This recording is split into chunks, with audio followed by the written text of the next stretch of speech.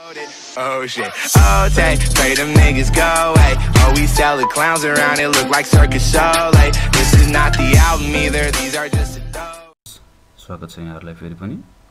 आज हामी सिक्न जाँदै छौं डेस्कटप कस्टमाइजेसन कसरी गरिन्छ। Get let's start. सर्वप्रथम राइट क्लिक गर्नुहोस्। हामी डिफरेन्ट मेनुहरु देख्न सक्नुहुन्छ तपाईले view, short by, refresh, paste, page shortcut, graphic properties, graphics option, new, display setting, personalise. अब हामीलाई यदि ब्याकग्राउन्ड पिक्चर देख्न सक्नुहुन्छ तपाईहरुले अहिले यो डिफरेन्ट काइन्डको पिक्चर छ र यसलाई चेन्ज गर्नु पर्यो मलाई र मेरो आफ्नो खुदको पिक्चर राख्नु छ भने मैले कसरी चेन्ज गर्न सक्छु त त्यसको लागि हेर्दै जाँदैछौं। अब राइट क्लिक गर्नु सिम्पली, त्यसपछि पर्सनलाइजमा जानुस्, wait for a while. Okay, background देख्न सक्नुहुन्छ तपाईले। यो चाहिँ मैले विन्डोज 10 को कस्टमाइजेसन गर्दैछु र windows 7, windows XP, whatever you are using, the process is same. Okay, now so get start. अब तपाईहरुले यहाँ देख्न सक्नुहुन्छ ब्याकग्राउन्डमा चुज गर्ने अप्सन छ तपाईको पिक्चर, सलिड कलर र स्लाइड स्लो। पिक्चर भन्नाले जुनसुकै पिक्चर पनि तपाईले ब्याकग्राउन्डमा राख्न सक्नुहुन्छ र सलिड कलर भन्नाले fix colour permanently as a background तपाईले युज गर्न सक्नुहुन्छ।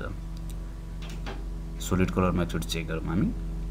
Solid colour choose. ओके, जस्तै मलाई ब्याकग्राउन्डमा येलो कलर मात्र राख्नु छ र पिक्चरहरु राख्नु छैन। म के गर्छु, सिम्पली येलोमा कलरमा गएर क्लिक गर्छु। Okay, you can C change the colour. Okay, अर्को कलर नेक्स्ट ट्राई गरौँ, black simply. Okay, black, blue, green, purple. Okay, यदि colour fix solid colour use गर्नु छैन भने ब्याकग्राउन्डमा क्लिक गर्नुस्, स्लाइड स्लोमा क्लिक गर्न सक्नुहुन्छ। स्लाइड स्लो भन्नाले तपाईको र्यान्डम पिक्चर चाहिँ अटोमेटिकली चेन्ज भइरहन्छ, खासै हामी युज गर्दैनौं। अब पिक्चर चेन्ज गर्नको लागि चाहिँ हामी पिक्चरमा क्लिक गर्छौं। यहाँ देख्न सक्नुहुन्छ तपाईले 5 वटा छुट्टै प्रकारका पिक्चरहरु छन्। फर्स्ट पिक्चर यो अलरेडी एप्लाई भइसकेको छ। नेक्स्ट पिक्चर सिम्पली क्लिक गरिरहेको छु मैले, चेक गर्न सक्नुहुन्छ तपाईहरुले नि यो। अब अर्को पिक्चर छ यो, नेक्स्ट पिक्चर यो। अब आफ्नो पर्सनल पिक्चर चाहिँ कसरी अपलोड गरेर तपाईहरुले एज अ ब्याकग्राउन्ड युज गर्न सक्नुहुन्छ त्यो हेरौँ। यहाँ ब्राउज देख्नु भएको छ तपाईहरुले, सिम्पली ब्राउजमा क्लिक गर्नुहोस्। अब तपाईको डेस्टिनेसन फोल्डर केमा छ? मेरो डेस्टिनेसन फोल्डर भनेको अहिले डकुमेन्ट ई ड्राइभमा छ। तपाईहरुकोमा सी ड्राइभ, ई ड्राइभ, डाउनलोड फोल्डर जुनसुकै फोल्डरमा छ त्यो फोल्डरमा जानुहोस्। त्यसपछि कहाँ छ तपाईको पिक्चर लोकेसन त्यसमा जानुहोस्, सिम्पली क्लिक गर्नुहोस्। जस्तै मैले एचडी वालपेपरमा क्लिक गरिरहेको छु। Simply I want to use 11 number written picture as my background, so I click here and choose a picture. See, देख्न सक्नुहुन्छ तपाईले वालपेपर कसरी चेन्ज भयो। यदि यो मन परेन फेरि सिम्पली त्यही स्टेप दोहोर्याउनुस्, ब्राउजमा जानुहोस्, आफ्नो डेस्टिनेसन फोल्डरमा जानुहोस् र युज गर्नुहोस्। मलाई यो पिक्चर राख्नु छ। ओके,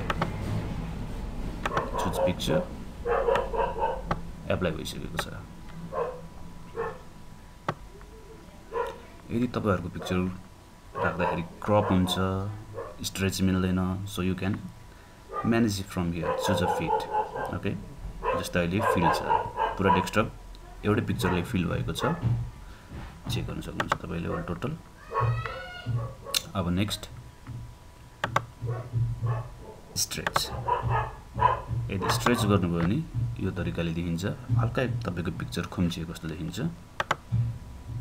नेक्स्ट टाइल, यसले चाहिँ मल्टिपल इमेजहरु यदि तपाईहरुसँग सानो इमेज छ र वालपेपरमा युज गर्दाखेरि स्प्लिट भएर आउँछ, आदि देखिन्छ भने चाहिँ यो टाइल युज गर्न सक्नुहुन्छ, किनभने र्यान्डम पिक्चरहरु स्मल साइजमै तपाईहरुलाई धेरै बनाएर देखाउन सक्दछ।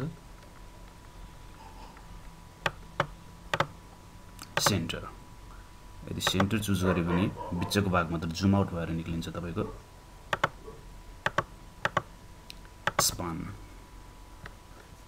as you can see span effect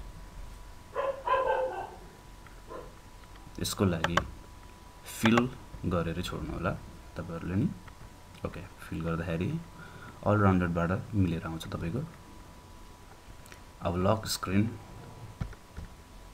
यसमा जाउँ यो विन्डोज 10 को कस्टमाइजेसन हो सो विन्डोज 7 मा यो सायद फंक्सन छैन ओके विन्डोज स्पोर्ट लाइट यो भनेको चाहिँ र्यान्डमली अटोमेटिकली नेटबाट अटोमेटिकली पिक्चर डाउनलोड हुन्छ र तपाईको लक स्क्रिनमा आएर बस्छ यदि स्लाइड शो राख्नु छ भने आफ्नो पिक्चरहरु चुज गर्नुस् र्यान्डमली प्ले भइरहन्छ यदि पिक्चर राख्नु छ यसको सट्टामा पनि so you can choose like before browse मा जानुस् कुन पिक्चर राख्नु छ तपाईलाई फोल्डर लोकेसनमा जानुस्